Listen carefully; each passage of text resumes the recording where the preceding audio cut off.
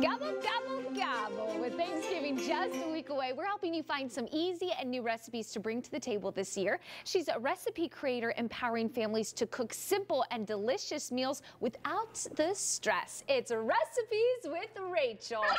Rachel, thank you for joining us today. Thanks for having me again. I love the holiday season, so this is like my jam. Okay, and speaking of your jam, this little dish that you have for us is really going to elevate the hostess game, it sounds like. Yes, so, and I'm sure simmer pots right now are like all the rage. So everyone's like, how do you make it? What ingredients and stuff? So this, I just want to teach how to quickly make one, but then also some storing tips. Like you don't make it and then toss it that day. There's actually ways to make it last a few days. So like if you're doing Thanksgiving or Christmas Eve or Christmas, there's ways that you can make it last longer. And I think that's super important just so you're not tossing a bunch of stuff that is wonderful. And for those that might not know about the trend, this simmer pot really, it's what gives you that homey holiday feeling. That it sits on the stove and it just simmers all day on low, and it's with fresh ingredients, and so it's not like, you can use dehydrated. A lot of people sell it in bags like dehydrated, but you put it into water on your stove and it rehydrates everything, and it just makes your house smell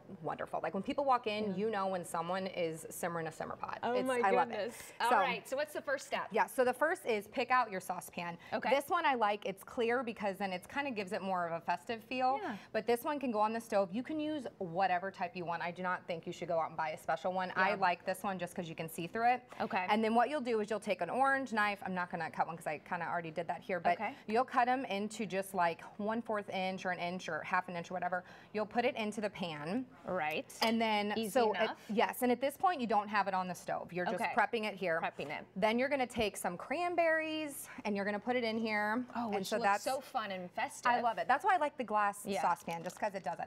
So then once you get done with that, you're gonna take a bay leaf. So a bay leaf, I mean, people put these in their stews and stuff, but it does add a lot of like scent flavor, if that makes sense. And then you'll do cinnamon sticks, and I usually do a couple of these. Usually when you buy them, there's one or two, but if you want and you buy one and you want to add more ingredients to it, you totally can. Fresh rosemary or pine. So sometimes people, if they have a fresh, like if they have a real Christmas tree, cut a piece of pine off that, toss it into it. Or if you want to do rosemary, you can. And then the whole clove, I do. So I'll put some of these on there. You see ground clove, you can probably put that in there, but it's just these like, some people don't even know what a whole clove looks like, but you'll see it in your recipe. I know, and I love using them. And then star of anise. So this is something where they're a little pricey, so if you can find them on sale, I really recommend that. It has a dark licorice scent to it. I don't like dark licorice, but I do love the smell of this.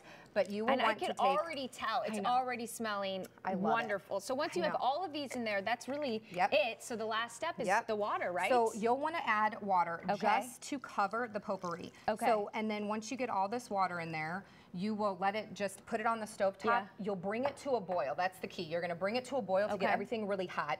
Reduce it to low, like simmer. You don't want it to actually cook. You just want it to be on low, simmering.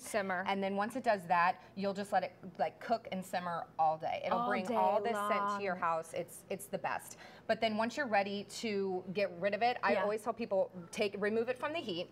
Then you'll bring it down to room temp. Make sure it goes down to room temp, and you can store it in your fridge. And then the next day, put it back on the stovetop, reheat it at room temp, and then it boils it back up. And you can use it for a couple days. My goodness, it's the gifts that keeps on giving this holiday season. Well, it smells wonderful, and I can only imagine what it's going to do for people at Thanksgiving when they can smell that walking in the home. It's going to make the dinner. So thank you so much, Rachel, for sharing this with us today.